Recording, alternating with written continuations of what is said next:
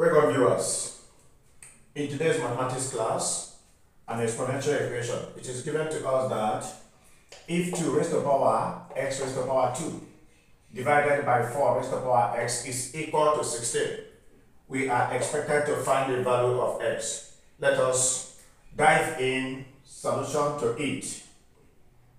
The question is 2 raised to the power x, also raised to the power 2, divided by 4 raised to the power x equal to 16. From the left hand side, I can write 2 raised to the power x raised to the power 2.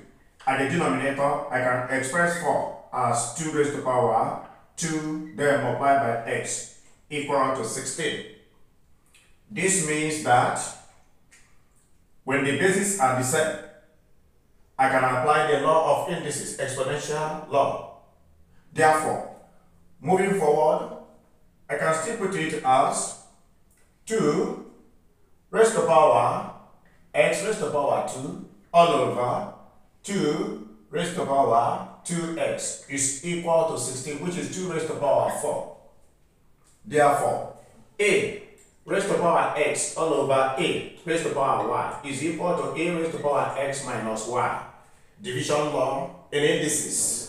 So doing that by the left, I have 2 raised to the power x raised to the power 2 minus 2x equal to 2 raised to the power 4.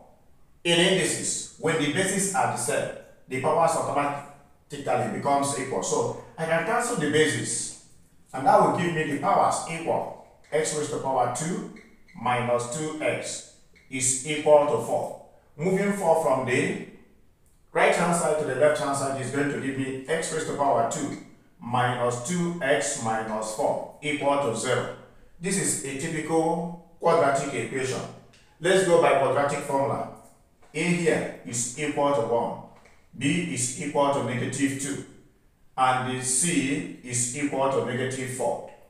Therefore, I can have it written as quadratic formula, which is A x equal to minus b plus or minus the square root of b squared minus 4ac all over 2a.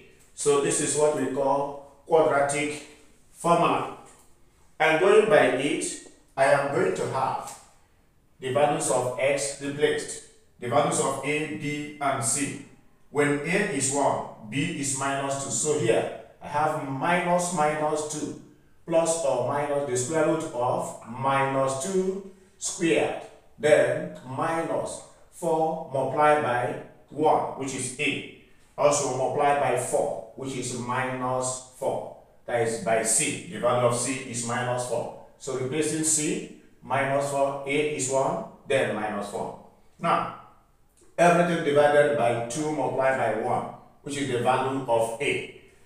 Therefore, this is going to be minus is plus, then plus or minus the square root of negative 2 squared will give me positive 4. Then minus 4 multiplied by minus 4 will give me plus 16. Then multiplied by 1 all over 2, making x to be equal to plus or minus the square root of 20. Then all over 2. You know, this is the same thing as 2 plus or minus 20 is the same thing as 2 the square root of 5 all over 2. But we can factor 2 out to get these 2 cancelled out, so that we now have 1 plus or minus the square root of 5. In conclusion, okay, the value of x becomes, the first value of x is equal to 1 plus square root of 5. And the second value of x becomes 1 minus square root of 5. These are the two values of x in the given question. So we write here x equal to 1 plus root 5 and x equal to 1 minus root 5. These are the values of x. Thank you, dear friends, for watching to the end. Do remember to subscribe to this channel to talk to Sokori. Bye.